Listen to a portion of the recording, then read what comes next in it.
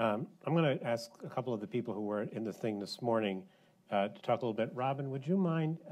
Robin Weisman is with Coin Center, which is a nonprofit 501c3 or 4? 4. 501c4 that's active in this area. I know you've spent time in your organization talking to members of Congress and talking to regulators.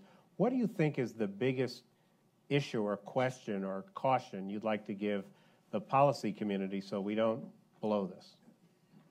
Thanks for the question. First of all, I would like to say that all policymakers in D.C. have been incredibly open to learning and to having conversations.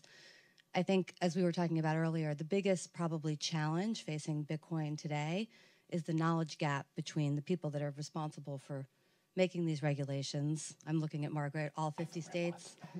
We've spent a lot of time in a number of states helping make sure the people that have bills are up to speed on these issues, but it's very complex to understand, and they're trying to update old regulations. David, to answer your question, I think that the biggest challenge would be the knowledge gap.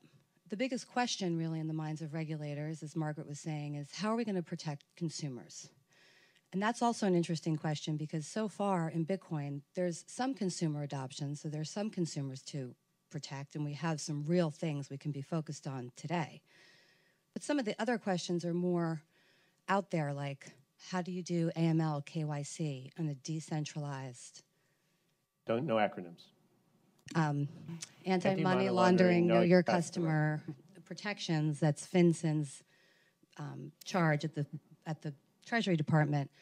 How do our old rules, really, without even getting into specifics of which ones, but how do the old rules, how do our existing rules that were designed for closed systems that are well-intentioned to protect consumers, how do we take the intent of those rules? How do we get there using these new technologies?